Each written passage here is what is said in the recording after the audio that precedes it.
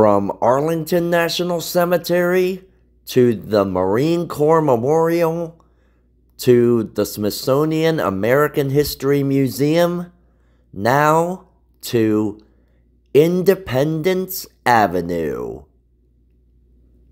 Part 3 begins now.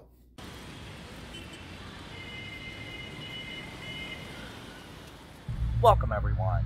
Zach the Incredible Impression here again in Washington, D.C. Right now we're going to check out one of the newer memorials that has recently been erected. I'm talking about the Dwight D. Eisenhower Memorial. Let's go check it out, shall we?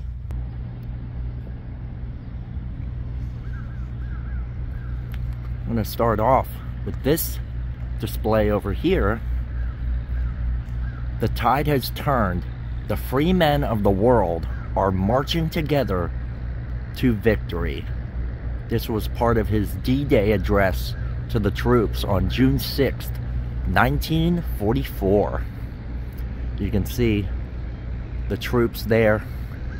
And then General Dwight D. Eisenhower briefing them.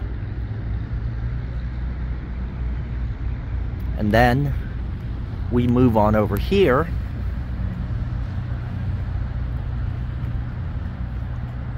This is from his second inaugural address on January 21st, 1957. We look upon this shaken earth and we declare our firm and fixed purpose, the building of a peace with justice in a world where moral law prevails. And there you can see now President Dwight D. Eisenhower. Some of his cabinet or men behind him. It's just amazing that a man like him had such a great ability to see such incredible things in the future for our country.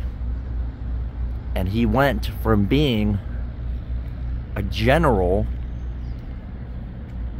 in the military to our 34th President of the United States. Commander-in-Chief, Dwight David Eisenhower. As a kid, I've always admired Ike. He was one of my favorite U.S. presidents, and as I grew up and learned more and more about him, the more interested I became in him and his history. So it's really nice to be able to come here and see the memorial to him. As I said, this one is fairly new. I believe it was maybe just a year or two ago, maybe 3, that it was dedicated. But it's great to finally be here in the nation's capital and seeing all these great sights. We're gonna go now across the street to the Air and Space Museum, also part of the Smithsonian Institute.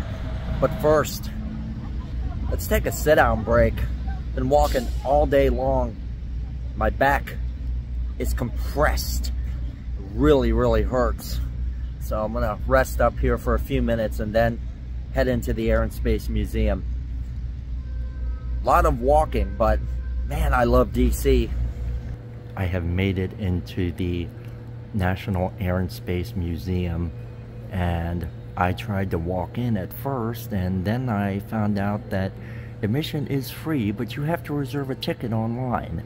So I turned around, went out the door, and went back, sat down on the curb or on the steps in front of the museum and reserved a ticket. And as I walked in, I noticed this.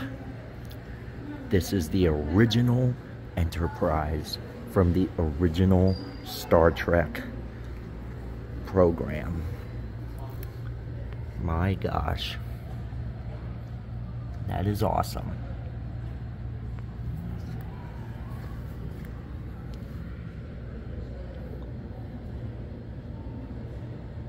That is amazing.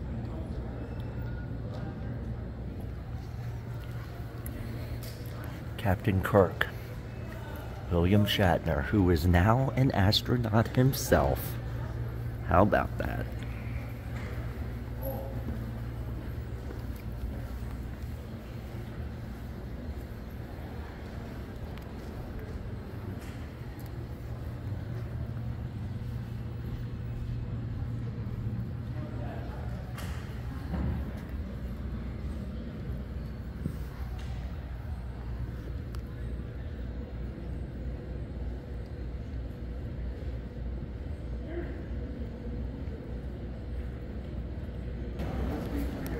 Mainly all of the planes you see today, for example, the Boeing 747, the McDonnell Douglas DC-10, Airbus A300, and Lockheed L-1011 TriStar, are all powered by Rolls-Royce.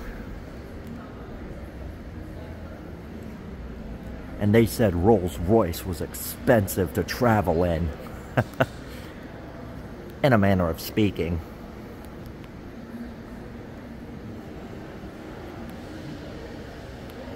Now entering the Destination Moon exhibit.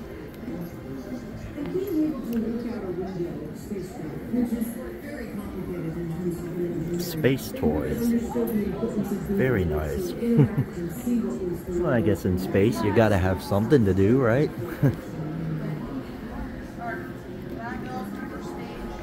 Oh wow, looky here. The Gemini.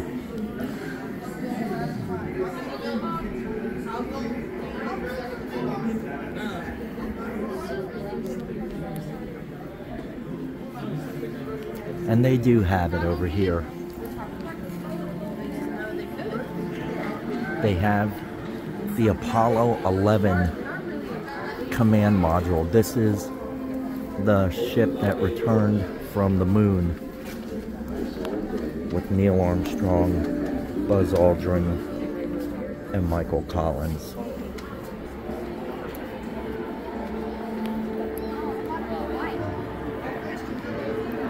Now, when they would get in the ship, they would actually be in a laying position. And then once the ship lifted off and got into orbit, they would be sitting.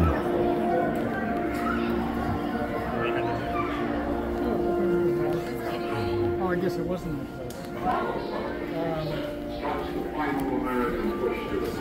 And now you can kind of see inside the cockpit of all the controls and little switches and gadgets. It's very small in there, so if you were claustrophobic back then and wanted to be an astronaut and go to the moon, well, you had better overcome your phobia fast. But I'm sure NASA would have worked with you on that. And then when they came back to Earth, this is the heat shield. The heat shield's right here. This is what protected the ship upon re-entry to the Earth's atmosphere. That's what they were concerned about in Apollo 13, that the ship's heat shield might have been cracked due to the explosion. And how cool is this? A piece of American space history.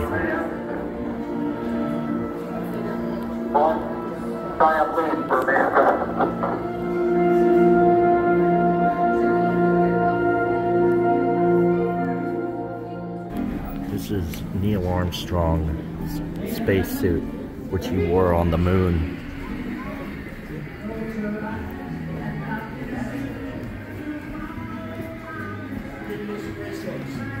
I hear the Beatles. Race cars or race ships? Okay, race cars. Harry, follow Daddy on. Wow. Alright guys, they just announced that the museum is closing in 15 minutes.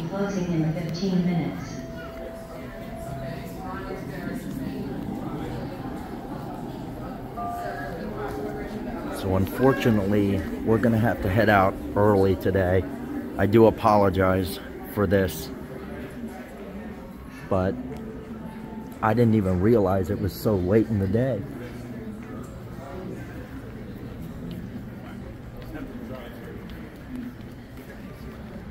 Oh my gosh, are you serious? Yeah. Did you Really? see that? They have the fighter from Star Wars. Well, what a great way to end this part of the vlog. That's awesome. We are outside the Jefferson Memorial. If you look across the way, you can see the Washington Monument. Let's go on inside and see Mr. Jefferson, our third president. You know, I just noticed something. If you look directly across from the Jefferson Memorial, you can see the White House.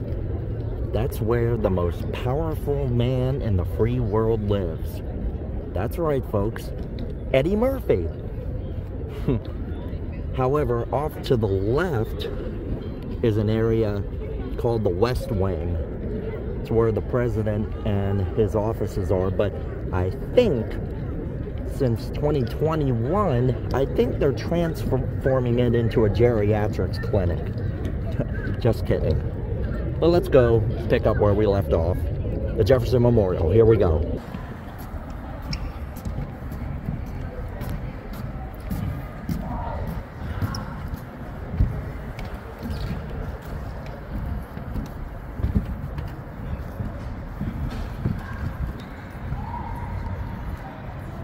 Thomas Jefferson, the third president of the United States.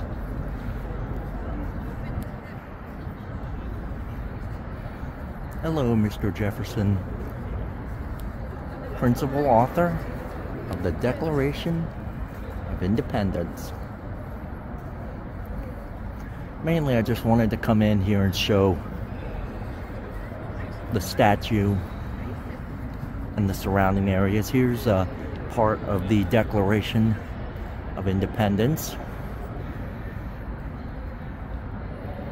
We hold these truths to be self-evident, that all men are created equal, that they are endowed by their Creator with certain unalienable rights.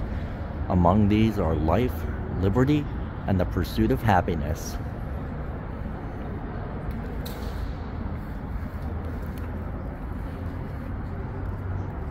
Almighty God hath created the mind free all attempts to influence it by temporal punishments or burdens, or a departure from the plan of the holy author of our religion.